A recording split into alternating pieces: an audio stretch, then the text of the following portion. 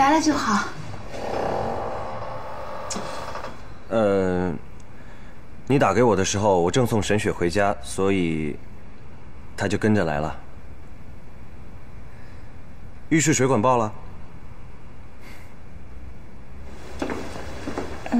进来吧。行，我们家比较小，让你见笑了。没有，挺好，挺温馨的。请坐。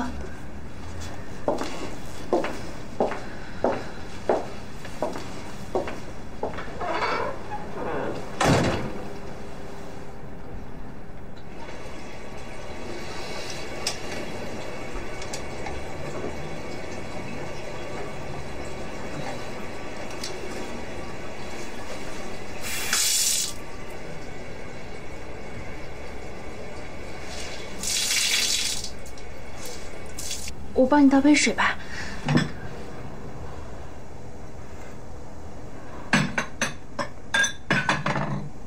不好意思啊，我们家没水了。没关系，我不渴。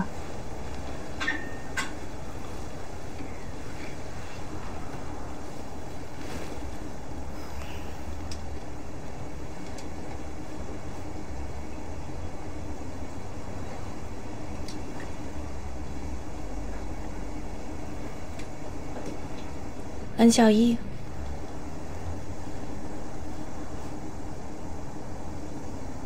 猴子真的很好，请你珍惜它。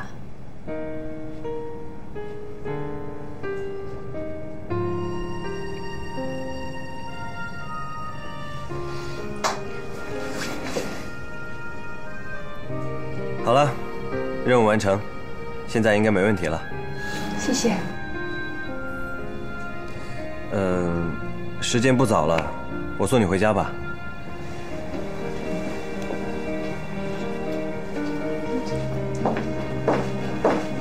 那你开车小心。你别忘了锁门。好。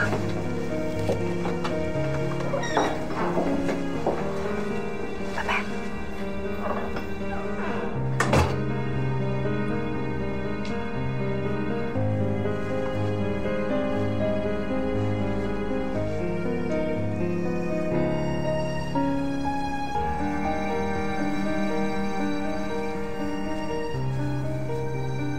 销售部副经理为方圆，考察期为7天，若有异议，请于人力资源部提出要求，进行协商。方圆，恭喜你啊，要请客哦！是啊，那是必须的。好好，请客，我早就订了包间了，就知道你会敲我的竹杠。哎，小易，我们一起去吧。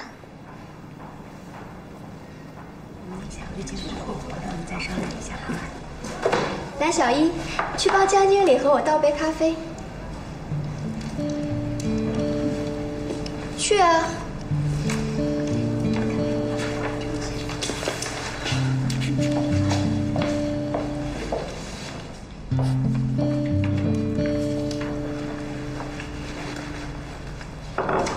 不客气。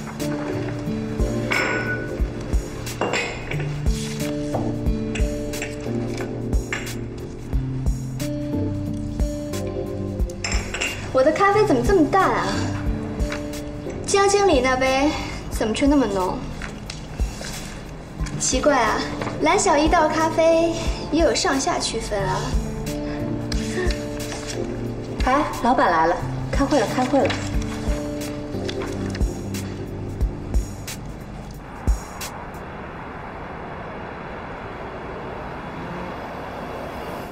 你去帮我把这份文件复印一下。我没有时间。而且现在提倡环保，请你节约一点用纸。你今天必须去，我命令你必须去。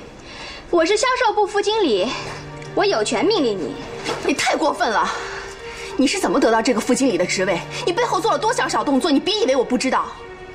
是不是你去人力资源部造我的谣？方圆，你别觉得我是软柿子你就随便捏。要想人不知，除非己莫为。拜托你做事留点后路。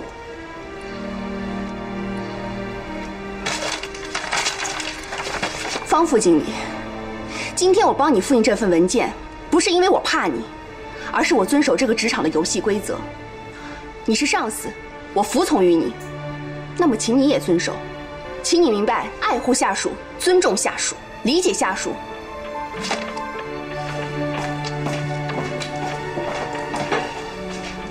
这个衣服好看，你看颜色多好看，你都能说那条裙子可好看了。好了好了，这款型适合我妈，好不好？你妈不爱穿这个，你妈爱混搭，你忘了？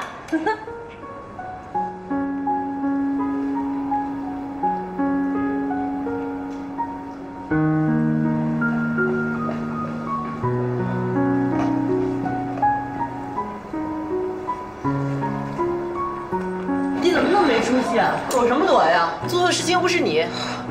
我不是躲，我只是不想搭理他嘛。你明明就是在躲他。哎呀，你别说了。哎，你衣服还买不买啊？不买了。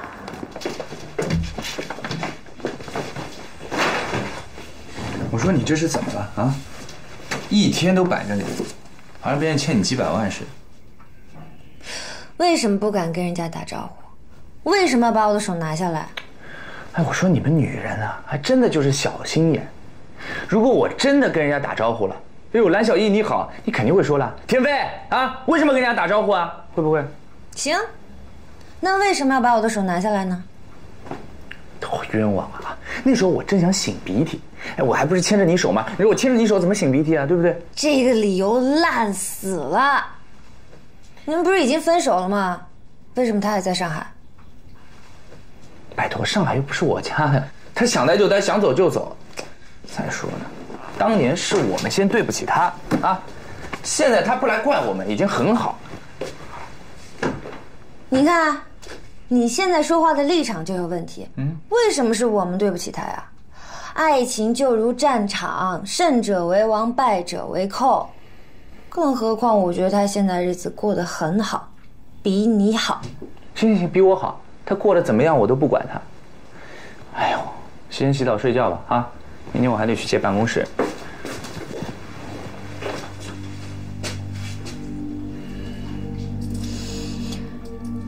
你是背着我跟他联系过呀？不然你今天的表情不会那么不自然。田飞，你可要乖乖的，要是被我发现的话，我可饶不了你。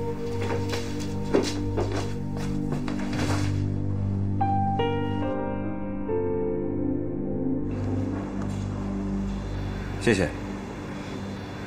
先生您好，请问有什么能帮您的吗？我刚好路过，想顺便看看。哦，你往这边看，我们的这个楼盘啊，地理位置非常好，绿化率42%，而且如果你有孩子的话，也会非常的方便。你看，这里有我们自己的社区的幼儿园，而且呢还有很好的这个学区。那这里的每套房都是精装修交付的，对吧？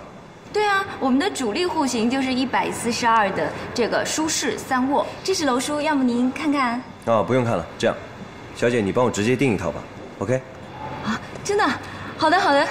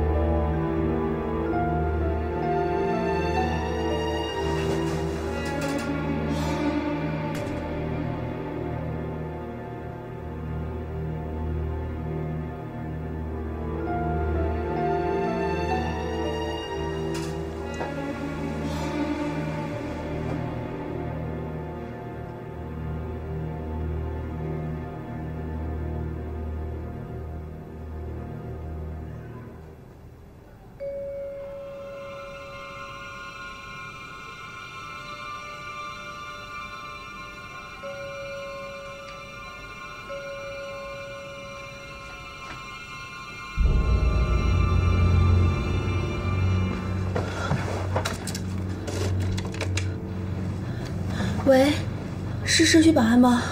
我们家遭小偷了。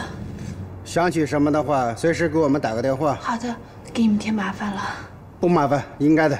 这片呢，那个外地人多，一个女孩子住，注意安全。嗯，行，谢谢了啊。好。没事吧？没事，没事就好。家里没什么，丢什么东西吧？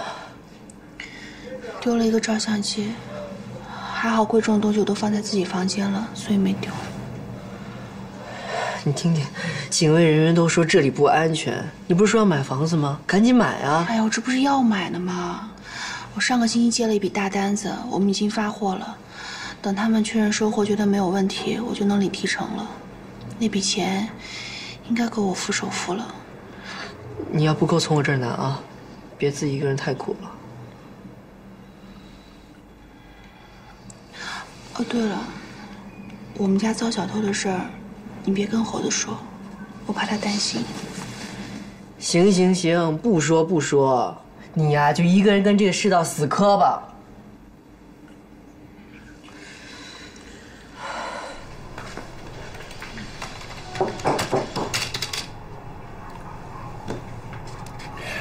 你来干嘛？怎么了？不欢迎啊？爸，哎，来坐坐。哎呀，怎么样？最近忙得怎么样啊？哎，爸，喝茶。哎，好好。还老样子，瞎忙呗。哎呀，你也不能老指望着我给你介绍那些客户啊。一个企业利润增长点呢，在于不断的开拓新的客户。这上海滩呢，大大小小那么多的电脑公司，啊，你要是不脱颖而出啊，那个半死不活的拖着呀，早晚是死路一条呀。啊，现在呢，腾飞集团是少东家掌权，董事长也只是在幕后把关。啊，这少东家做事的原则性太强。所以采购你们电脑那个事儿呀，要找他估计没戏了。所以我左思右想呢，还是去请那个董事长帮这个忙。啊，毕竟我在他手下做了那么多年的财务总监。当然，我是夸大了你们的规模和业绩。哦，哎，看，为了你们呀，我这个老脸都豁出来了。哎呀，这董事长呀也很给面子，他答应啊，过2天到这儿来看看。啊，也算是考察吧，你们呀自己把握好这个机会啊。爸，真是太谢谢你了。哎，不过你看我们公司要做些什么准备？那个借用办公的场地我已经跟你们联系好了，到时候呢，你们就借一辆好一点的车装点一下门面。为了避嫌啊，我就不露脸了。啊，你们要少说多做，见机行事。其他那些事儿啊，我来帮你们协调。爸，您对我实在是太好了，我真的不知道该说些什么，我只有谢谢你了。哎呀，都是一家人了，什么谢不谢的？啊，我对你好，帮你，无非就是一个目的嘛，希望你呢能对小鹿好一点，懂吗？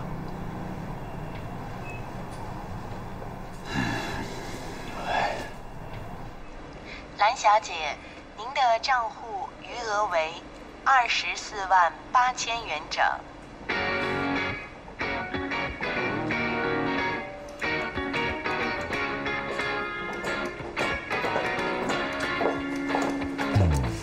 方副经理，你今天穿的真好看。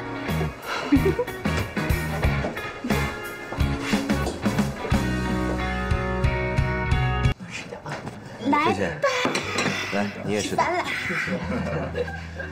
我来看一看啊，我这里有5万块钱，我妈能给我10万。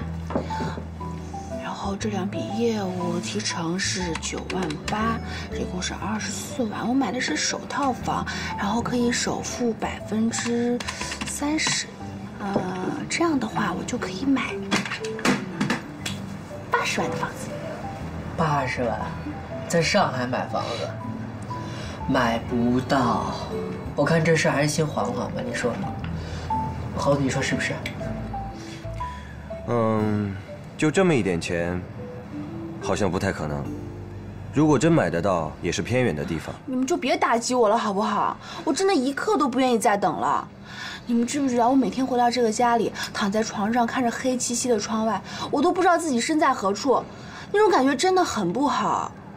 但是我的小姐妹，80万在上海真的买不到房子。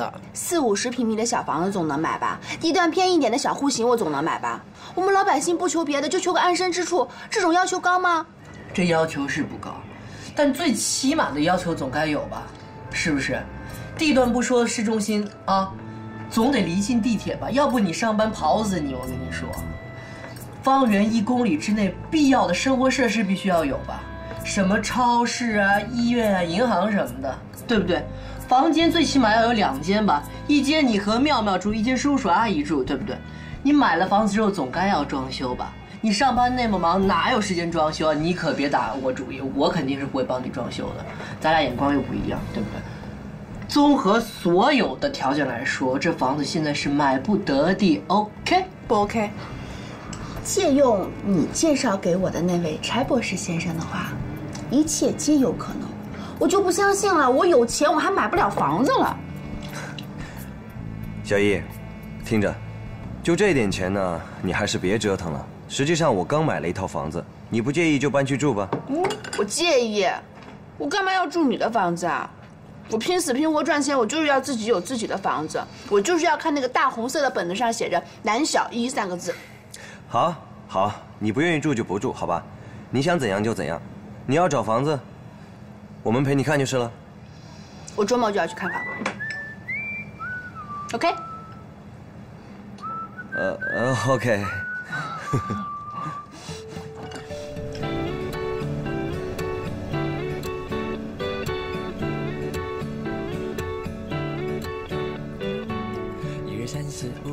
天哪，咱们这要出上海了吧？还没呢，不过快了。这楼盘怎么这么远啊？今后上班还不成小长途了？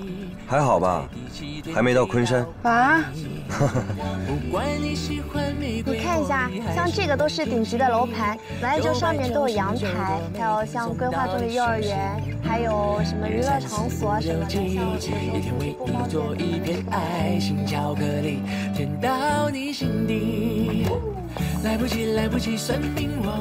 姐，您看，这是规划中的幼儿园，这是规划中的 shopping mall， 这是规划中的轻轨。怎么都是规划中的呀？有没有已经落实的？有啊，像这个高尔夫球场现在已经开始营业喽。高尔夫球场，我连高尔夫球杆都没摸过，这个对我来说没什么用。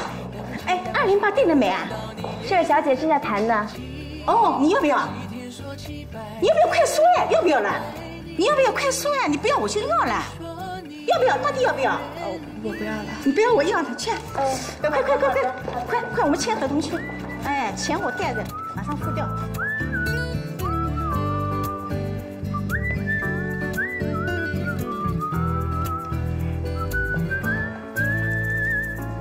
1、2、3、4、5、6、7，遇见你在星期一，算一算就快过1星期。7、6、5、4、3、2、1，每一天一个惊喜，我要在第7天追到你。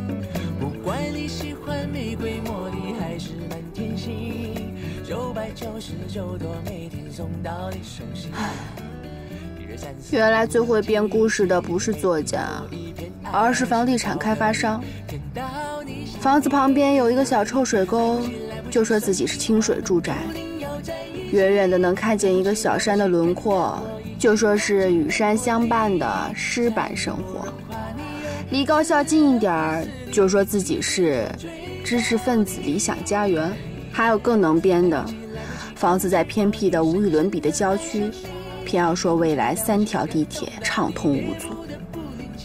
唉，想拥有一个自己的小家，怎么那么难？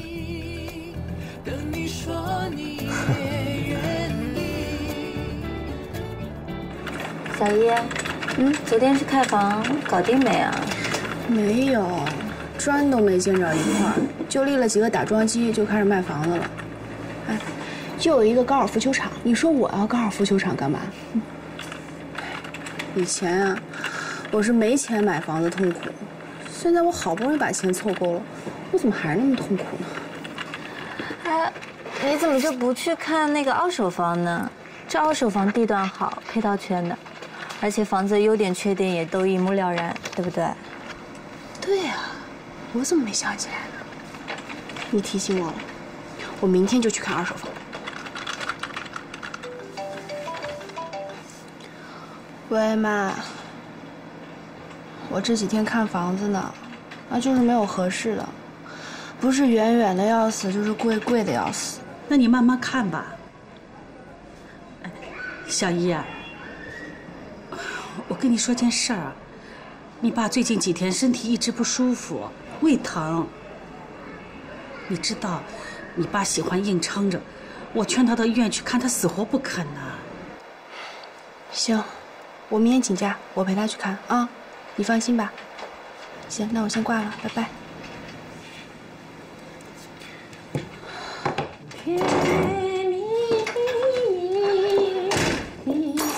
回来啦！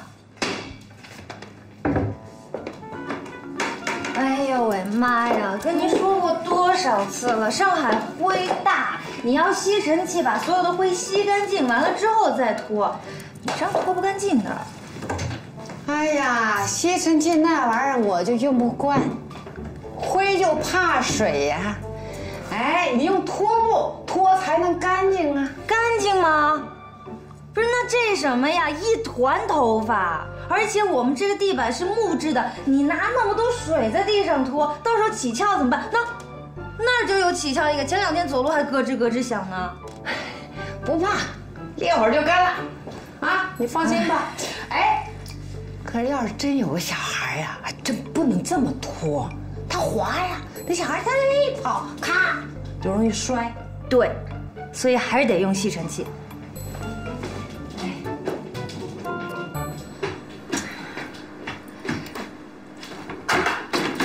哎，怎么了？我真要被你妈给气死了！拖把都不拧干，直接往地上拖。他以为我们家是游泳池呢，他。哎，我以为什么事儿呢？用得着发那么大脾气吗？啊，我回头跟他说去。哎，对了，你爸那笔公司的业务怎么说了啊？怎么没下文了？要不赶紧催去啊？催不催？要催自己催。我怎么催？不合适啊！他是你爸呀，啊，还是你催？当然了，我跟你说，你听好了，这笔业务可是大业务啊，得盯紧了。以前我们那些都是零敲细打的，不成气候。这笔业务要是做成了，嘿嘿，咱们的第1桶金呢就是绝到了，你就等着做阔太太了。田飞，哎，这话你是不是对蓝小姨也说过呀？你看，又来了。可不是嘛。田飞，你知道谎言跟誓言最大的差别是什么吗？啊，谎言就是听的人当真了，誓言就是说的人当真。哎呀，我看我这辈子只能享我爸的福，要享我老公的福啊，有点难度。行啊，你爱催不催，我是看出来了啊，在你眼里啊，我就是这么不争气，是吧？插头呢？自己找。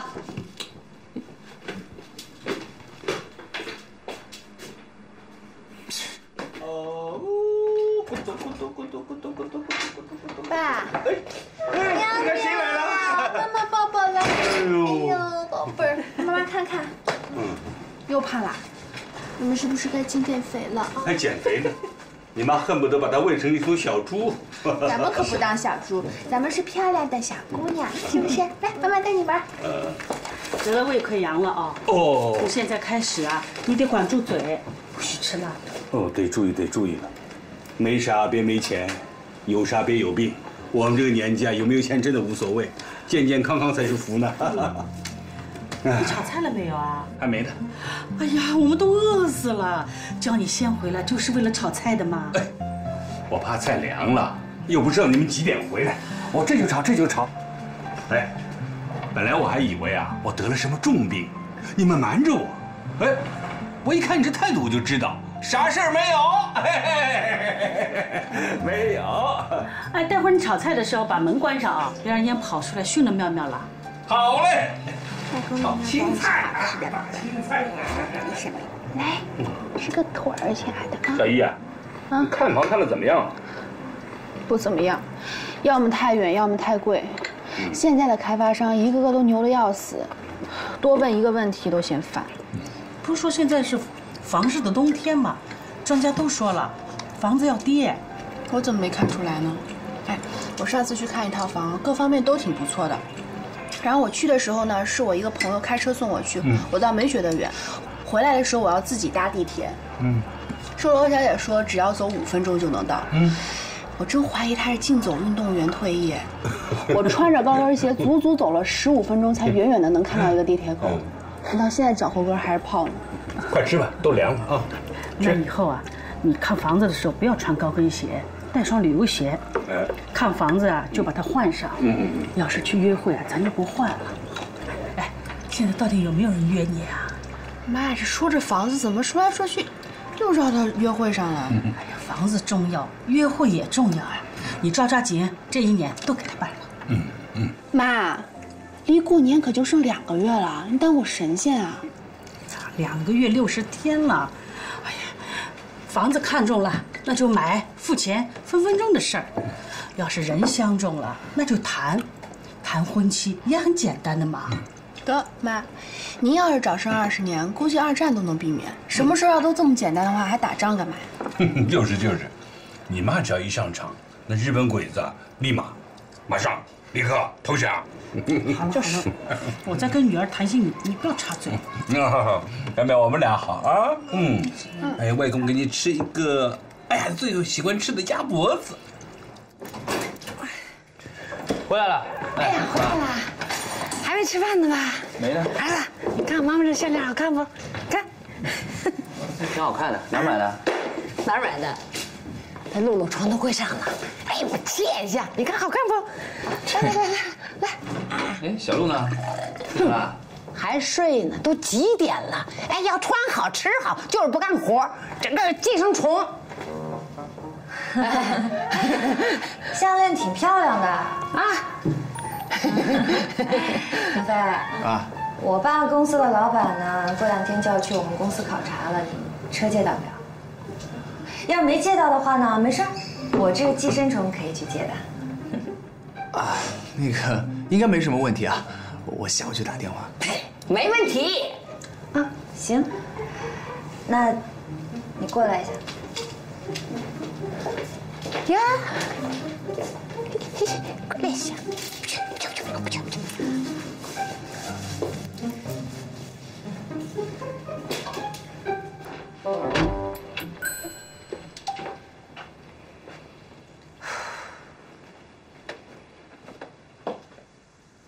关门。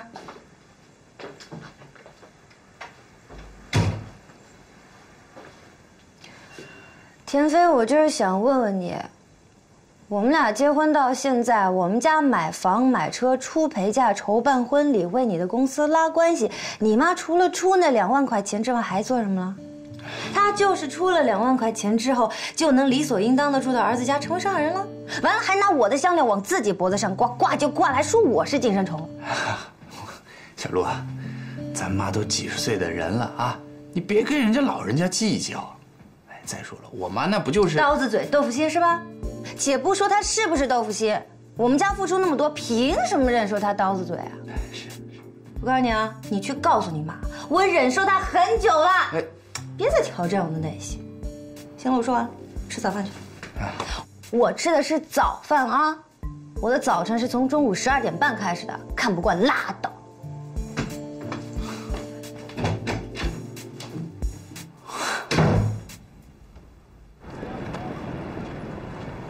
小姨，我在这儿。跟你说了不用来接，你还要来接，我坐地铁就可以了。得了吧，哎，你别自作多情，我刚好在附近办事，还能顺便捎你一程。你爸还好吗？虚惊一场，哎，现在的医生都太不靠谱了，吓得我妈心脏病都要犯了。其实没什么事儿。哦，没事的话回去看看也好啊。哎，妙妙怎么样了？非常好，他现在已经会背锄禾日当午了。哇，那比你还厉害啊！当然了。走上车。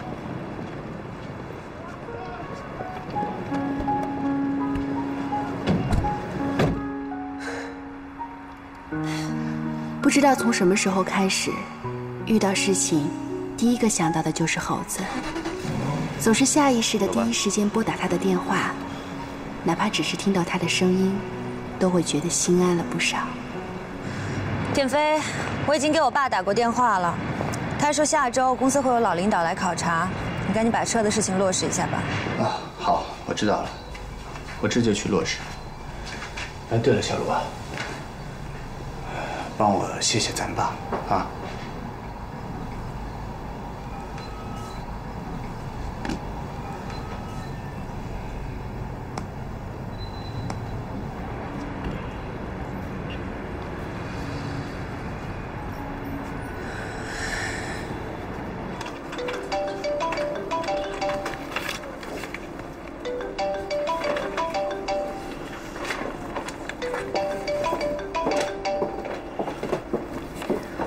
喂，小姨啊，是我。我在忙，要没什么事的话，我先挂了。你别挂。我今天打过来，是想请你帮个忙。你有什么事儿我能帮得上忙啊？是这样的，最近呢，我公司准备接一笔大单子，但是对方公司提出要到我公司来考察一下公司实力。你也知道我刚开始创业，没什么像样的车。那次我看到你的时候，你不是开了辆红色宝马吗？所以我想，能不能借你的车开辆？但是那车……小叶，你放心，我绝对会小心开的啊！开完我就还你。来，小一，我有事找你，过来一下。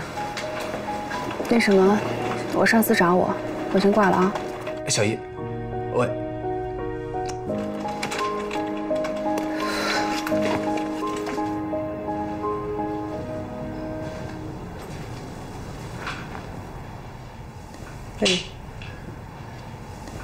你怎么来了？发什么呆呢？我刚才给你打电话的时候已经在楼下了。你在这里发呆，是不是在给旧情人打电话呀？没有啊，瞎说什么呢？看你紧张的样子，一看就说明你的潜意识里面对人家还是念念不忘，对吧？你现在说这些，不觉得无聊吗？不觉得。那你敢不敢把你的手机给我看一下？别闹了，行不行？不给看的话，就说明肯定有问题。行行行，拿去看，拿去看。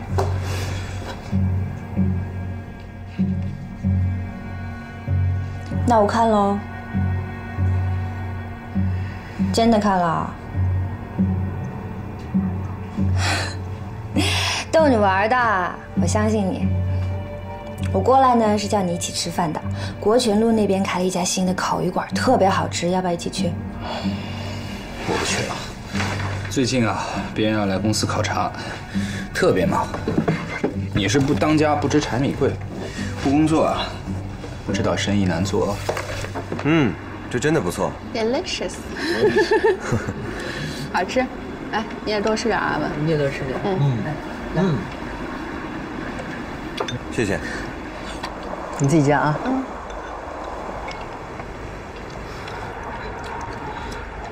今天田飞给我打电话了。他还好意思给你打电话？说什么了？他说他们公司接了一个什么业务，然后想找我借车，撑场面吧。那你怎么说啊？江经理正好进来，我借机把电话给挂了。真没出息！要是我啊，我就说老公和车子概不外借。借给他吧。啊？我觉得吧，你看做生意也挺不容易的，如果借辆车就能办成，那你就帮他一把。猴子，你到底是哪一边人啊？不是，我只是实话实说 ，OK， 对事不对人，就此而已。我觉得还是算了吧。好吧，你自己决定，借不借都随便你，反正你自己想清楚。我知道。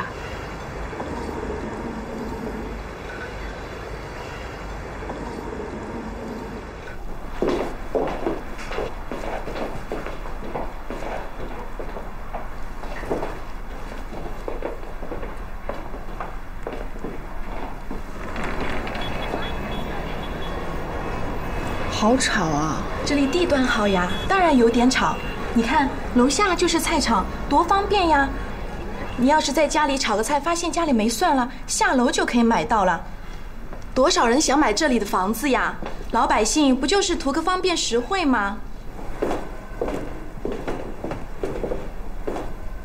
你看我们这个房间采光多好，这里还有个阳台，到时候你可以这里放一个洗衣机，洗衣服、晒衣服都很方便。还是中介大姐识货，我们的房子可都是真材实料。那房价还能再商量吗？98万，1分都不能少了。那我再考虑一下吧。好。姑娘，98万是进价，自己交税。这房子跟男人一样，真是可遇而不可求啊。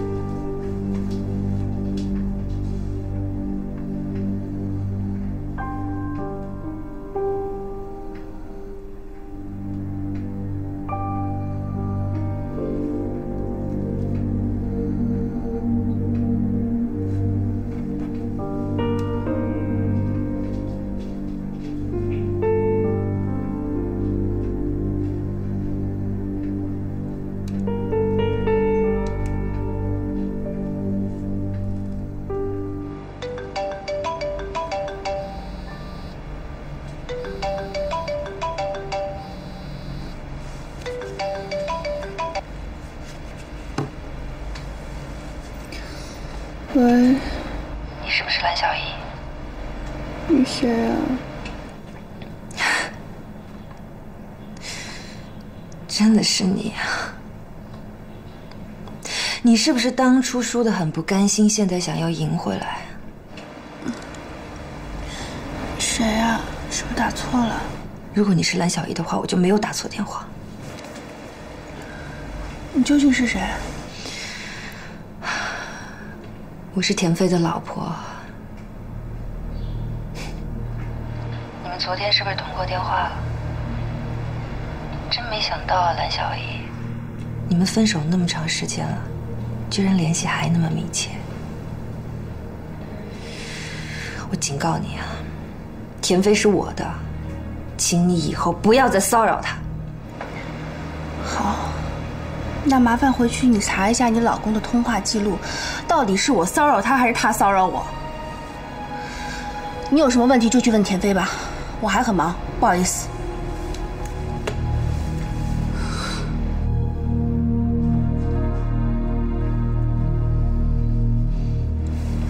神经病！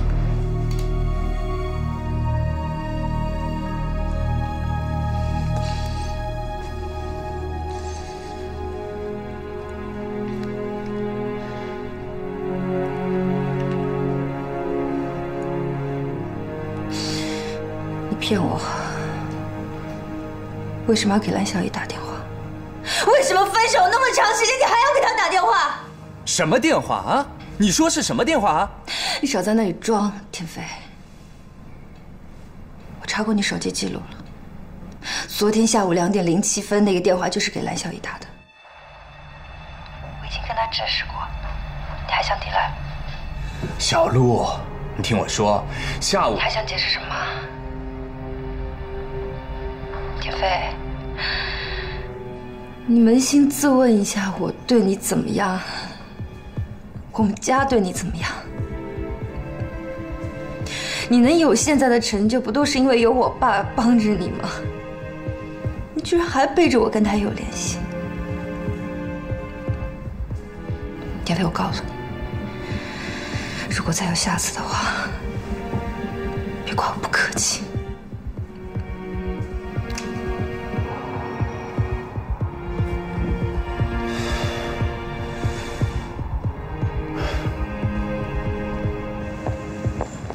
小一，你怎么知道我在这上班？真心想要知道的话，并不难。今天来的话，主要是想跟你道个歉。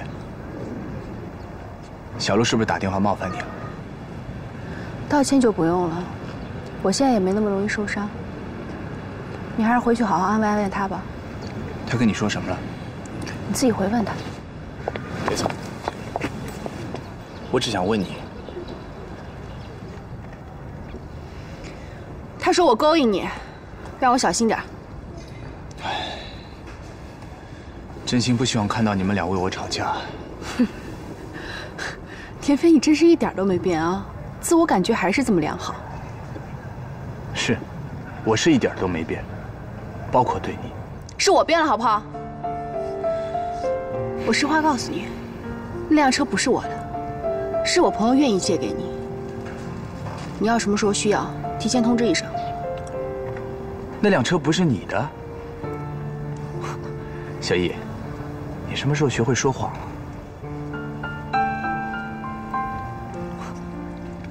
包括对我的冷漠，也都是装的。你在骗我是不是？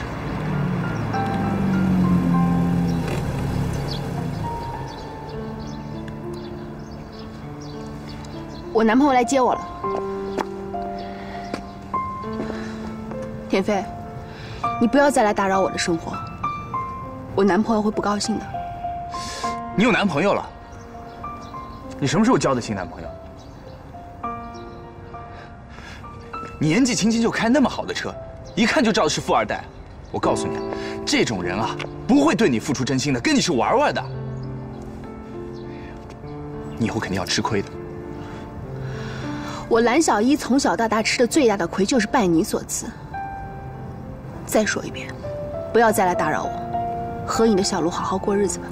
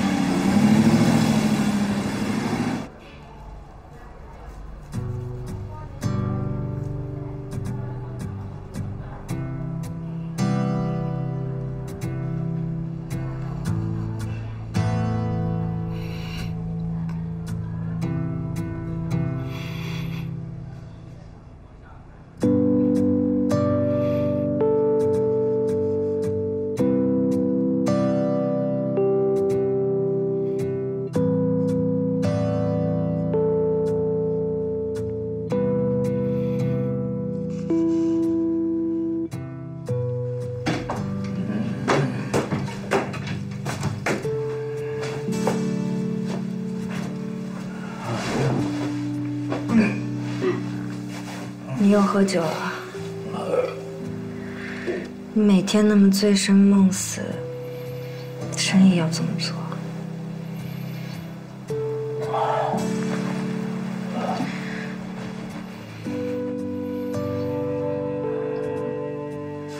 铁飞，你为什么要给蓝小一打电话？怎么了？啊？我给蓝小姐打电话怎么了？啊？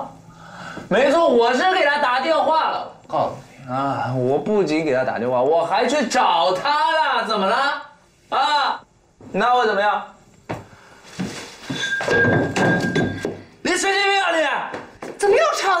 呀，那别冲家里来，那都是花钱的。我花的钱，我还这么大怎么砸？快点扔啊！够了！妈，你回房间去，我今天跟小璐说。你叫什么叫？他喝酒也是为了工作。出去。妈，你回去，我今天跟他说。出去！妈。小璐，你每天这个和我吵，你累不累啊你？我跟你说实话，我去找蓝小一啊，不为别的，是去找他借车。人家现在过得可好了，人家开宝马，人家现在还有男朋友了。我不可能再跟他回到从前了啦。真的吗？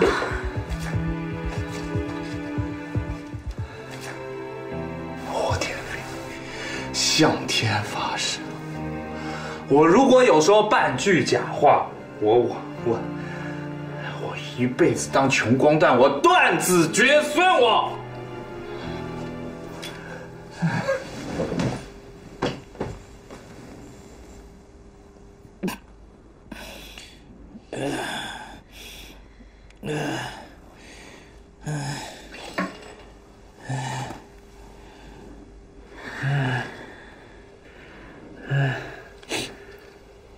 天飞，我们以后不吵架了，行吗？以后我们好好赚钱，好好过日子，行吗？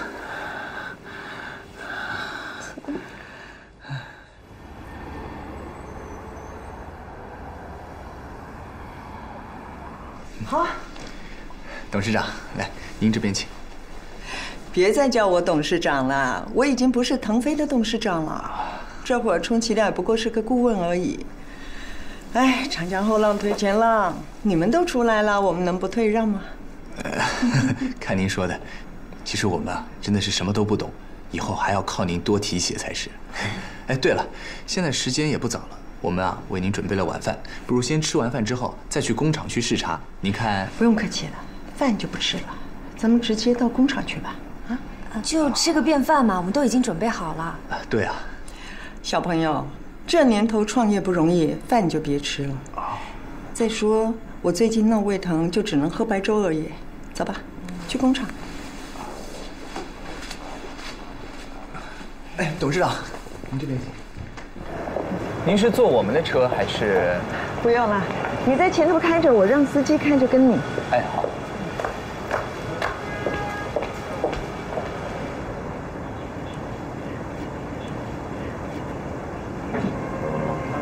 你也喜欢这款车啊？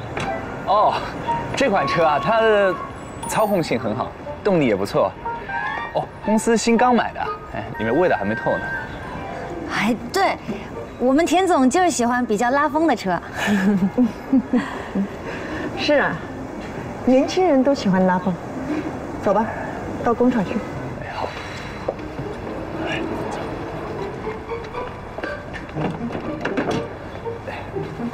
现在的新楼盘60平方能做成2房2厅的已经非常少见了，这也是我们最后一个新楼盘，很多人都感兴趣。如果你喜欢的话，就要抓紧时间了。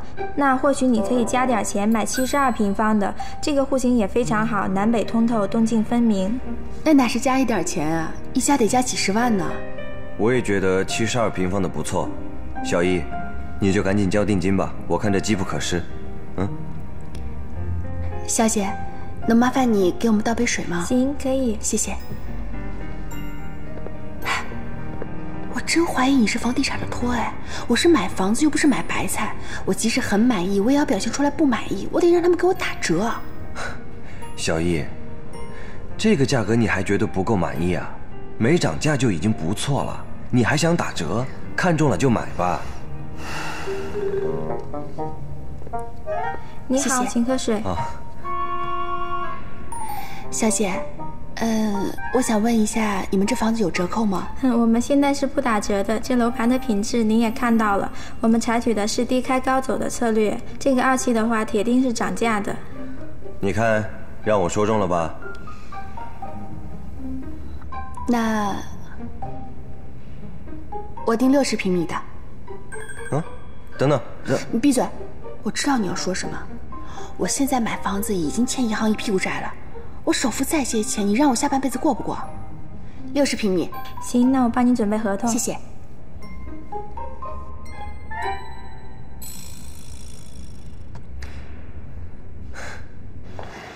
我有自己的家了，我有自己的家了耶！喂，小心车！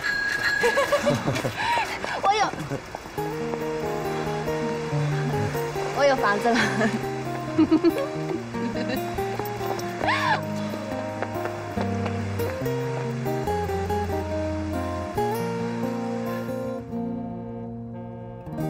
你是我的最大秘密，小心翼翼写在日记，心跳藏在抽屉，见到了你才不会分心，永远眼神看你，你知道藏不住秘密，爱有双重魔力，也苦涩也甜蜜，悄悄地在心底，说遗忘掉我爱你，爱你，借我勇气，慢慢地藏在心，一步步走向你，给我爱的魔力，不退缩不犹豫，甜蜜话在嘴里，想告诉你我爱你，爱你，随便奇迹，爱上改变的勇气，都是因为你。手张开啊！哎呀，好了。哎呦，喂，妈，你跟我爸说让他来接我一下吧，我东西太多了，实在拎不动了。啊，都是你亲自提上车的呀？啊，我还能有秘书啊？我和你爸以为你呀会找男朋友帮你呢。好了好了，妈啊，我先不跟你说了，车要开了，先这么着啊，拜拜。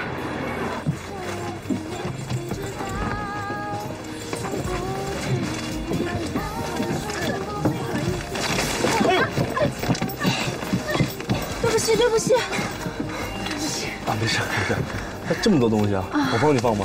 谢谢谢谢。你这是要搬家吗？不是。哦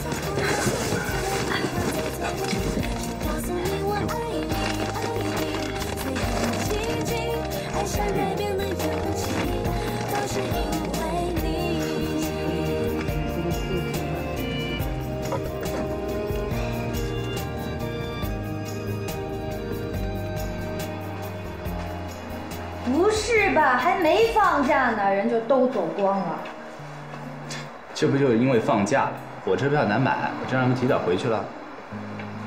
哎，善良可是老板的大忌。你之前也是给别人打工的，难道你忘了？老板跟员工永远都是对立的，人家可不会因为你的善良感激你，相反，他们会利用你的善良，天天的怠工消极混日子。小姐，人家只是提早回去1天2天的，你也用不着这样上纲上线的。再说了，我们公司给的工资啊，比那上海市最低工资标准高不了多少，你就别要求那么多了。对，那是因为我们公司的活少啊，业务天天都是由你这个老板在外面跑，他们只不过就天天的接电话啊，偶尔上门给别人修电脑，这样业绩怎么提高啊？好，我说不过你啊。哎，腾飞那边有没有回话了？要不你回去问问你爸。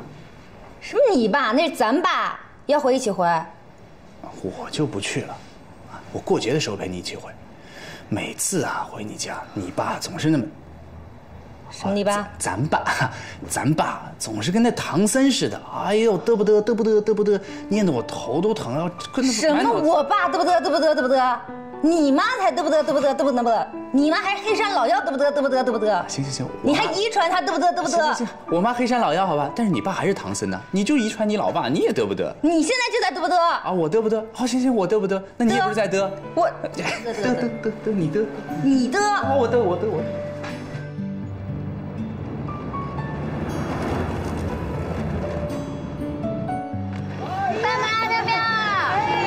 小姨啊，你买这么多东西啊，累不累你啊？不累。哎呀，来，我来。这个也是啊。对。哎，你好。哎，这是你家宝宝？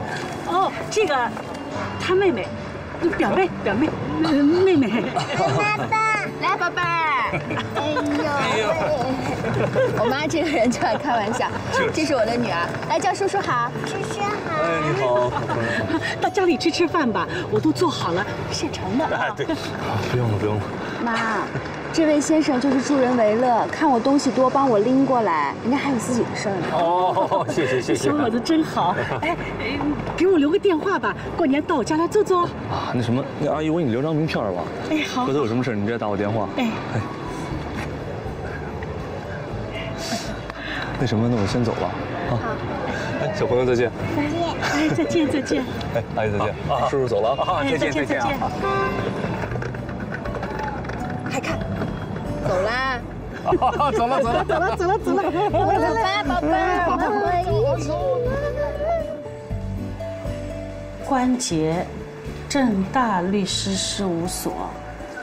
小姨啊，小姨，刚才那小伙子不错哎，是个律师，以后打官司啊可以找他了。哎，你能不能说点吉利话呀？还打官司呢？我们家呀一辈子都不要打官司。人这一辈子哪能不遇到点事儿啊？田飞要知道有个女儿啊，肯定会和我们闹的。哎妈，能不能说点好听的呀？哦，说好听。帮我亲亲。关节这小伙子啊不错的，你把他收好，找个机会啊联络。我跟你说啊，男追女隔座山，女追男隔层纱。妙妙，让外婆不要说了。记住啊。知道了。亲爱的观众朋友们，距离人生龙年离钟声的敲响还有不到3分钟的时间，在这里老看人在家里天天进口，就咱们家逢年过节，就咱们3个，看你们看得我都寂寞了。妈，你就别着急了，等猴子那事儿成了，我们家一下子多2口人。我要上楼了。哎，给我坐下。难得一家人看个电视，走什么走啊？妈妈，我要给爸爸打电话。喂，爸爸，你怎么都不来看妙妙呀？妙妙都快不记得你长什么样子了。我跟你说，我变胖了，长成一只小胖猪了。妙妙，哎，我们打给猴子叔叔好不好？好。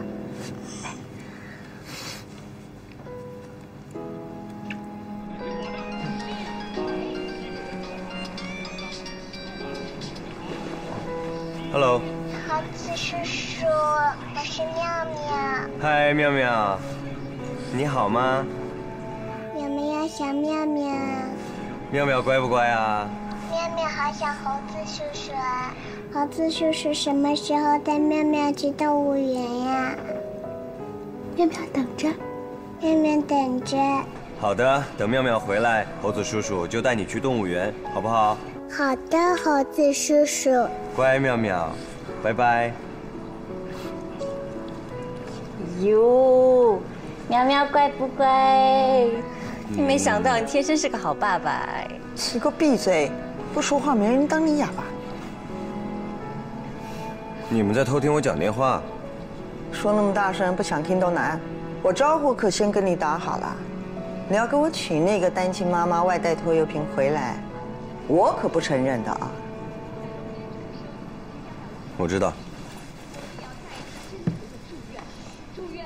可恶！你看这臭小，这个，哎呀，去，他看着讨厌，真是。好了，看电视。呀，这小虎回来了！哎呀，你看，哎呀，你怎么买这么多东西呢？哦，好重！哎呦，这什么呀？这是最新款的按摩靠垫，红外线的，对不对？你看，上面有按摩头，推拿加揉捏，疏通经络，增加血液循环，加快新陈代谢，反正效果一大堆，特别好。哎，老爸，你要不要试一下？反了。对，老爸，你上去试试。等着啊！准备好了啊！嘿，舒不舒服？喜不喜欢？哎呀，好，很舒服呀，很棒吧？哎呀，还是生女儿好，是不是？小鹿回来啦！妈。哟，这什么呀？给爸买的按摩靠垫啊！哎呦，那我呢？我就没礼物啊！怎么可能少得了你呢？你看，这个就是我在商场给你买的最贵的保养品，保证你用完以后啊，返老还童，年轻20-30岁肯定没问题。哎呀，这个牌子很贵的，特别好。小鹿啊，夸张了吧？啊，能年轻20-30岁啊？哎，你妈要用上了。以后跟我一起上街，人还以为我还多了个女儿。那有什么？那多好，好吃吧？妈，你手艺可以啊。是。小鹿今天又回娘家了。啊？月月。哎呀，这结了婚的人了啊，动不动就往娘家跑，这算怎么回事啊？哎，大包小包，又拿一堆东西呀。哎呀，把你们这个小家的家底儿啊，我看他快拿光了。妈，你不知道情况不要瞎说啊。小鹿的钱都是他老爸给的，所以他现在买点东西给老爸，那都是羊毛出在羊身上啊。再说了，你也别管那么多了，一个女儿回家探探亲，这不是太正常了？哎呀，那也不应该呀。他爸需要什么，他自己去买呀。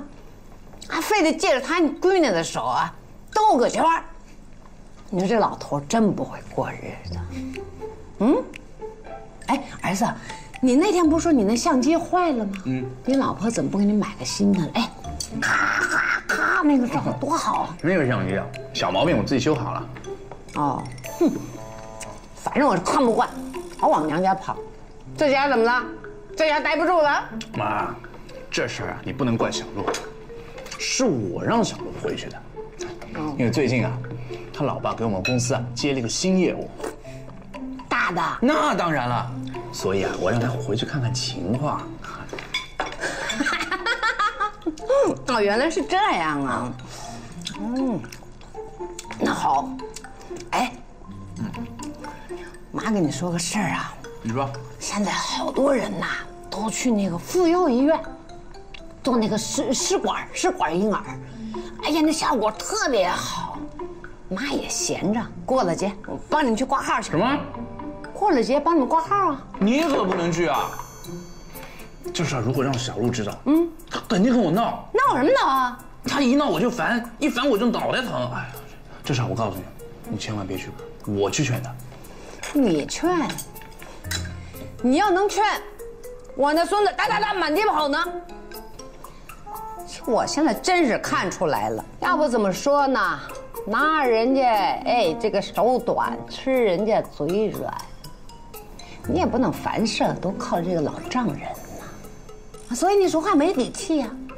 照我说，啊，凡事不要靠他爸爸，把他爸爸那所有的关系慢慢的啊，不得慢慢变成自己的。将来你要是跟小鹿过不了了。这公司生意照样能做，钱也能赚呢，对不对？记住了没有？